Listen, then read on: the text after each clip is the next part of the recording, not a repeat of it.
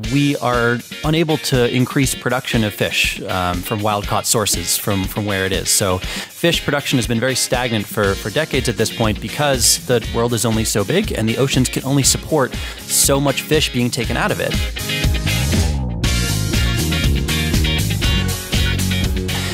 Right now, about 50% of fisheries are completely exploited, and there's no way to get more fish from them.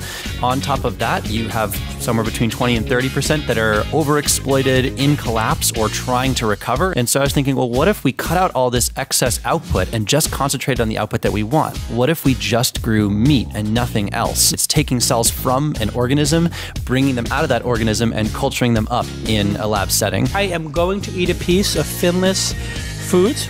Nothing's going to happen to me by eating this prototype. You've guaranteed that.